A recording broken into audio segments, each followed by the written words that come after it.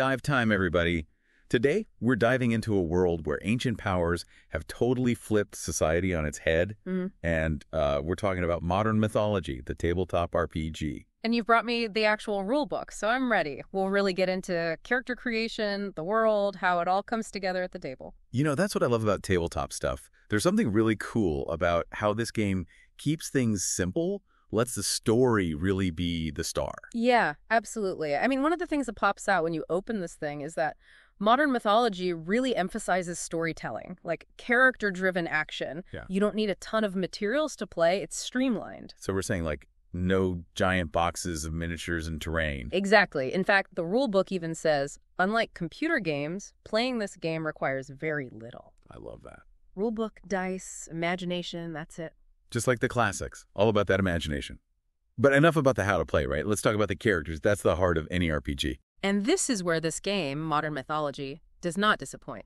It has a seriously in-depth character creation system, lets you build a hero that's really yours.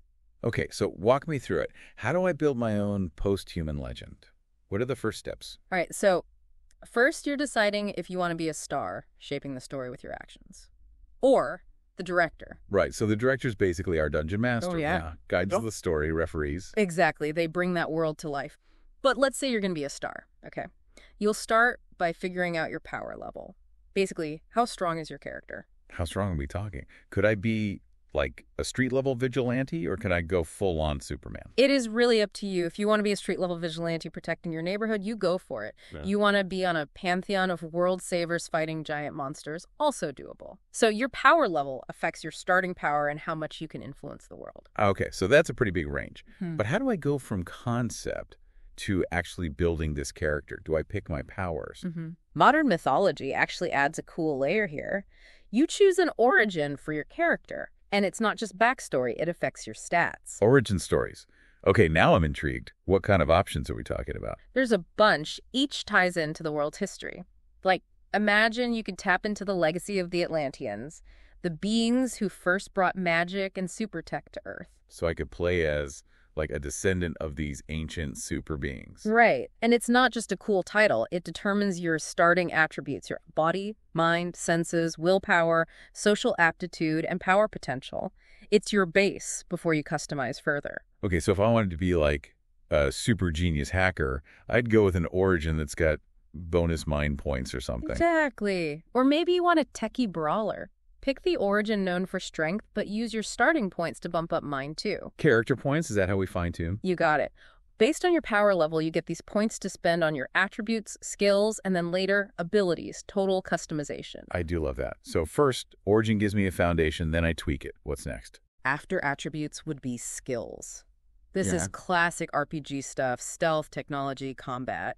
But what I like is how they tie it into the setting. What do you mean? Give me an example. Well, they've got cryptozoology, which is understanding all the weird creatures that showed up after this Nemesis event. Or like etiquette, even if you're super strong, knowing how to handle a fancy party could be important. It's not just about punching good. It's about navigating this strange new world. Exactly. And once your skills are sorted, then you get to the final touch, traits. So traits, this is where we make our heroes unique, right? Their quirks, their flaws, the stuff that makes them feel real. Exactly. And they're just as important as any superpower. You could be courageous, get a bonus in a fight, or maybe your character is a bit covetous. Ooh, covetous. Always after treasure. That could be fun in the game. Right. And some are tied to the world. There's one, Passio Autumn Deus. It's like leftover Atlantean genes affecting you. So my character's past, their literal bloodline, is affecting how they experience the world. That's cool. And that's just scratching the surface. Wait, there's more. We haven't even gotten to superpowers yet. You're right. We've covered origins, attributes, skills, traits, but yeah, we haven't even gotten to the superpowers yet. Abilities. Time to get into what makes these heroes extraordinary. I am so ready. Hit me with your best abilities. What's the coolest stuff in here? Can I teleport? Can I, like, control the elements? Oh, Modern Mythology does not skimp on the power fantasy. You got your classics, hyper strength, hyper reflexes, teleportation, you know, the staples. Gotta have those. Gotta have those. Yeah. But I'm sensing Modern Mythology goes a bit beyond that, right? Oh, absolutely. This is where they lean into the science, the myths, the weirdness of that Nemesis event. You want gravity control. Wait, gravity control.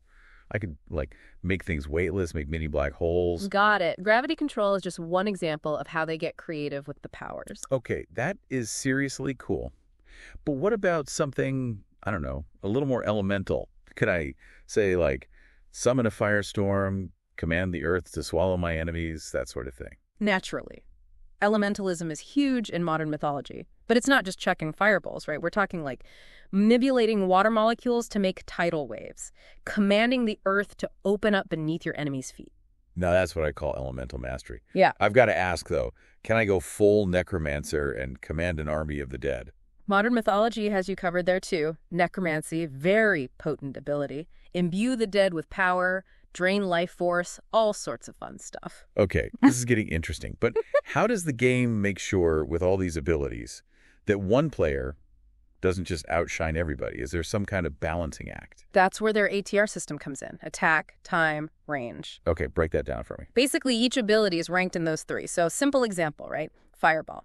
Maybe attack of 5, time of 1, meaning 1 action to cast. Range of 20 feet. A stronger version, maybe a bigger range, hits more targets, something like that. So it's about making sure everyone has a chance to be awesome. Precisely. And what I like is, modern mythology doesn't limit you to just fighting powers. You could be a super genius inventor with hyper-intellect. So build crazy gadgets, hack into anything instantly. Now that sounds fun. Exactly.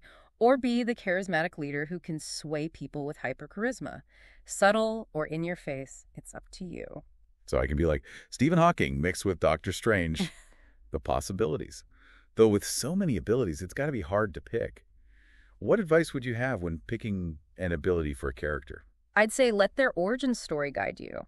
The abilities should make sense for who they are, where they come from. An Atlantean might want powers that make them even more physically or mentally superior, while a child of the Dark Star, maybe they're drawn to the chaotic energies of that Nemesis Event, you know? So find the powers that fit their story. I love that.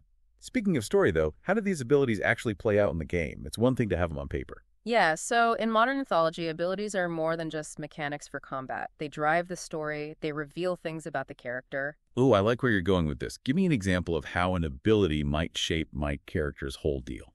Okay, so let's say necromancy again. Yeah. On the surface, controlling the dead. But what if it takes a toll? What if the character struggles to control those spirits, or that line between life and death starts messing with them, leads them down a dark path? So unintended consequences. Exactly. Power, but also turmoil. That's good story fuel. Okay, you've sold me on the ability system. That's awesome. Right. But where does all this take place? What's the world of modern mythology like? Get ready, because the setting is just as cool as character creation. Imagine Earth, but forever changed by that Nemesis event we keep mentioning. And we're not talking just a few more super people. This thing remade the planet. So we've covered character creation. We talked about all those wild powers. But where's all this cool stuff actually happen? What's the world of modern mythology actually like to play in? Oh, get ready, because the setting's just as cool as making your character. Picture this, right? Earth, but totally changed by that Nemesis event. And I don't mean just like a few extra superheroes. I mean remade the planet. Okay, so less like comic book city and more the whole world's our playground. Exactly. You've got everything from a lunar base, it's called Unity 1, to the hollow Earth, like a whole hidden world beneath our feet. Imagine, one day you're exploring ancient ruins, the next you're jetting off to a moon base. It's wild. Hold on, hollow Earth, as in dinosaurs. Lost civilizations, that hollow Earth. That's the one. A place of myth, untouched by the sun. Bioluminescent jungles, creatures everyone thought were extinct. Maybe even remnants of those Atlanteans hanging out down there. Okay, that alone has me sold. But let's talk about those factions you mentioned earlier. We've got heroes, we've got monsters. Who are the power players in this world? Well, you've got your classic power structures, the reunited states trying to hold it together. But then you've got groups like the African Imperial Union, led by Queen Mabaya. She's embraced the old ways and futuristic tech, making her a major player. See, it's details like that that make it feel real. You're not just plopping into a generic world. There's already history there. Exactly. And of course, where there's power, there's always someone trying to misuse it. Right. That's where our villains come in. All right, hit me with it. Who are the big bads our heroes might go up against? Well, there's the 1,000-year Reich, which, pretty on-the-nose threat in this New World Order. They blend advanced tech with, let's just say, a very particular ideology. bad news. It's a good reminder that even with magic and superpowers and all that, some things never change. Yeah, for real. And then you've got threats on a whole other level, ancient entities like Azazel, Astaroth. We're talking demonic powers, ties to the fall of Atlantis, the kind of baddies that could unravel reality as we know it. Okay, so world-ending threats. Good thing players have those awesome abilities we discussed. Right. And that's what's great about modern mythology. It works for all sorts of players. You could be fighting conspiracies one session, then dealing with a haunted house in your hometown the next. So whether you want to be the street-level hero cleaning up their city or join a pantheon to punch out a god, there's a place for you at this table. Exactly. And that really gets at the heart of it, you know? It's all about player choice. Not just what your character can do, but what they choose to do in this world. So like, do I use my powers for good or for myself? Do I make deals with demons or fight to keep them locked away? I love that the game doesn't shy away from that. And those choices actually matter. It's not just about winning or losing, but the kind of hero you become along the way. Okay, consider me sold. This Modern Mythology RPG's got it all. Cool world, flexible character creation, and a system that makes your choices really matter. Great deep dive. And that's barely scratching the surface. There's so much more in the rulebook, at the table. So, to all our listeners out there, if this deep dive has sparked your imagination at all, go check out Modern Mythology. Create a hero, explore this awesome world, tell your own stories. Because in a world reshaped by ancient powers, the only limit is your imagination.